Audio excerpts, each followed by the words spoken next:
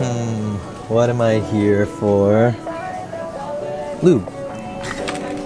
It's not what it looks like though. This lube is for my car, not for my future girlfriend. Yeah, just to ease the pressure off like that.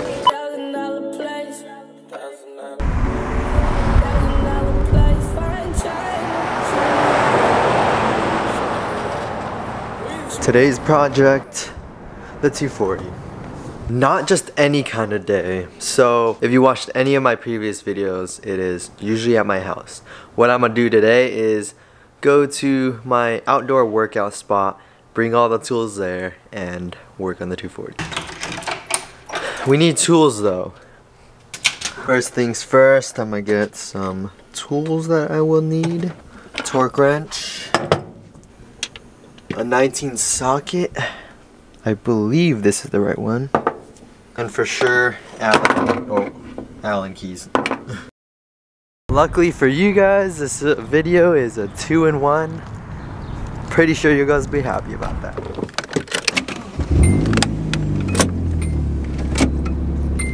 Now that I got all the tools that I believe I need to install this steering wheel and this shift knob.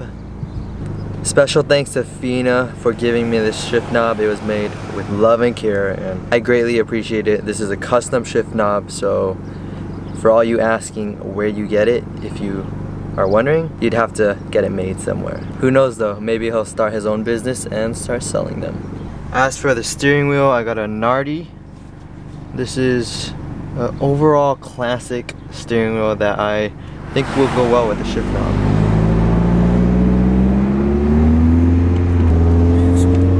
Bye, Gina.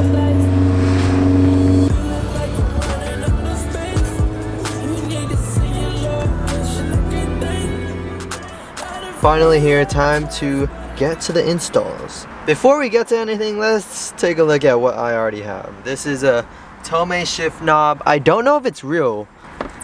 The thing is about this shift knob, it is probably 3 times as lighter as the new one over there. And I have a feeling that Tomei, the brand, would not make this light of a shift knob.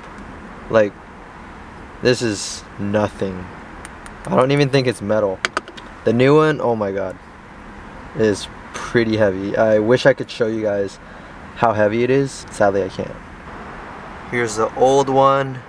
It looks cool. Quality isn't quite there though. Yeah. For the steering wheel setup, I have a Grip Royal steering wheel that came with the car and NRG quick release.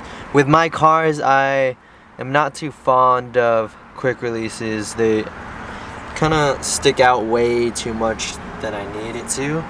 So that's where my new one comes into play. Oh god, my camera.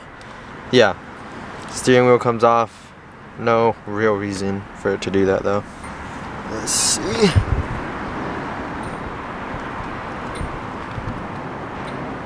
If I go ahead and compare the steering wheels and place it on lightly on my paint, this one is significantly smaller. Just from what I could see, I am positive that this is a 330 millimeter and somewhere around 350, 340 millimeters right here. Yeah, smaller steering wheel. I love it. Honestly, these look pretty identical style wise. I know Nardi is more original than Grip Royal or NRG. That's why everyone usually opts for this one. You know, at first when I was new to steering wheels and all that, I thought that NRG, the brand, and Nardi were the same. I guess not. Comment if you guys came into that issue too.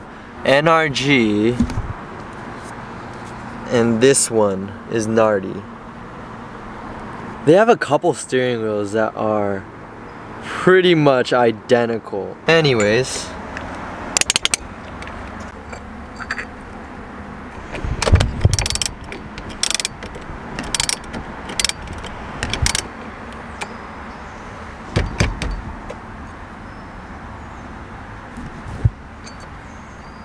This is gonna be way harder than I thought. I came into an issue. So I have no leverage to get this off. With a stock steering wheel, you have the whole steering wheel. You can bolt back in to get some leverage. I was struggling the longest time to get this off, like by prying it with my fingers. That's not gonna work. So I realized I have a steering wheel right there. Bolt it on, shake it, and it'll come right out.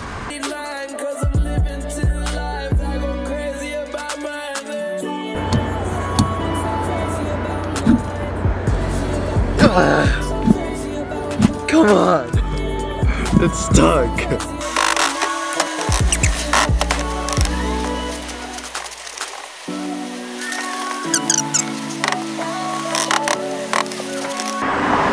Having a super hard time here. I will catch you guys once the steering wheel and hub is off. For now, I'm struggling. I finally did it whole. So it took a good amount of force. More than I expected. If you guys can see properly, I placed my foot all the way back behind the gas pedal and I had my hands on the steering wheel where like the support's pretty good, and I just pushed like my mightiest strength. Got loose. For a second I got really scared because I didn't have the socket for these little bolts right here because I thought it was Allen. Good thing that this horn button came off, so it's only one nut.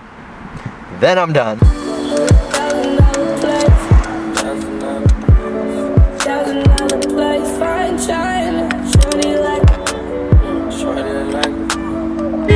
Oh my god. Oops. I did not know that horn worked. Huh? Steering wheel is all done. Onto the shift knob. The thing about this custom shift knob is that it doesn't have any threads. What my friend Fina did was he got some rubber tubing so that it is tight enough to be squeezed on there. Although it is super duper difficult to get it on there alone with no help. And the reason I went to Target in the beginning to get some lubricant, personal lubricant, is to hopefully make it slide on super easy. Alright, first time using this. I am honestly gonna just squeeze it in there. Wait, why isn't it going? Oh, there's a seal. I'm gonna get the lube and put it on the shifter itself and the shift knob inside of it. So, oh god, it's like jelly. Put some in here.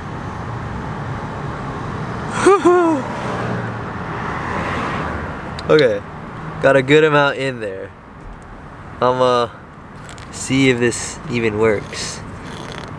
Oh my god!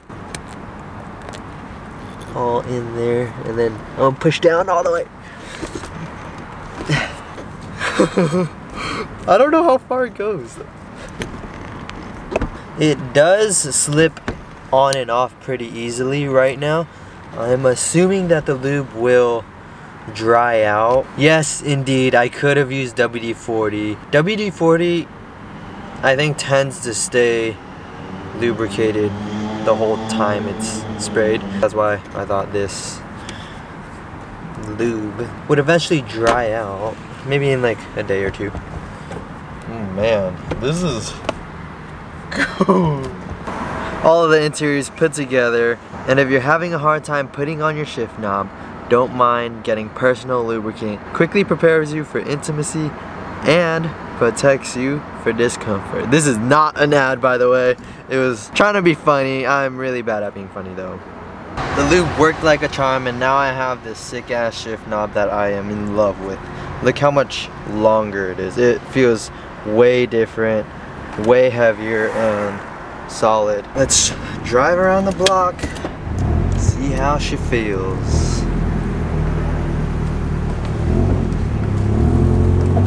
Oh my god. Dude. The steering wheel is crooked though. I have to push it over one notch.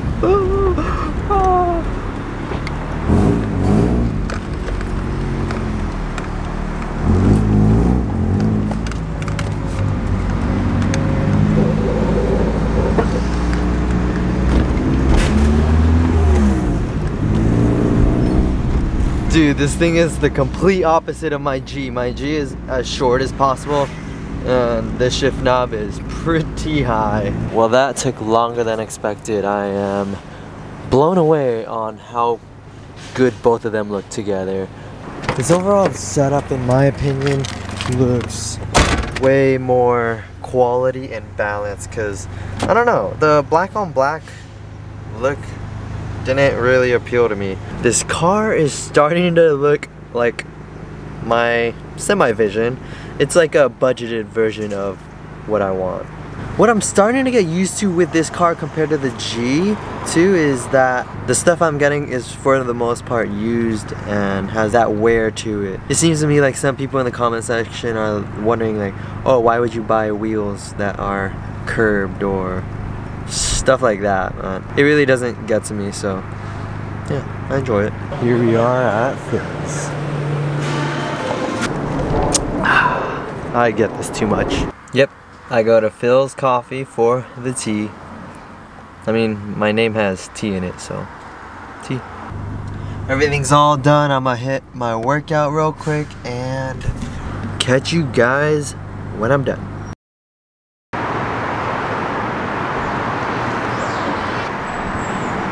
Done with my workout, super tired. I did want to speak more about working out and being fit in general. Like, I work out to stay semi-healthy. I'm sure some of you guys know what I'm talking about if you stay in the same place for a long time. It feels like you're not getting blood to places that should be getting blood. That's why recently I have been trying to work out every day. I already know for everyone that's a tall order to take on, but I'm not talking about working out as in a full-on workout. Well, I'm actually there right now. When I started though, I did like the minimum as possible. The fact that I showed up to the spot that I said I was, whether it's a gym or an outdoor gym, being there is what matters. Even if you get 10 push-ups done, or even 5 if you can't do 10. How I think of it is, if you can't even commit to 1 or 2 push-ups a day or any workout, then how are you gonna get multiple sets done every single day consistently? While some exited the video already, for those that are still here with me, I want to challenge you guys and get you guys to commit to at least 5 reps of any workout a day. That's every day, but it's a small order to take on. I'd prefer to go to a specific spot, not your house. It could be outside your house, not in your room though. If you guys are serious about this, take like 5 to 10 minutes out of your guys' day just to do this. Let me know how it goes for you. This strategy for me is helping at this moment. It's fairly challenging to get this into a daily habit, and what makes it worse that it is super easy to fall off of it too. So yeah, anyways, thank you guys for watching and stay tuned for the next video. I am loving this interior. Oh.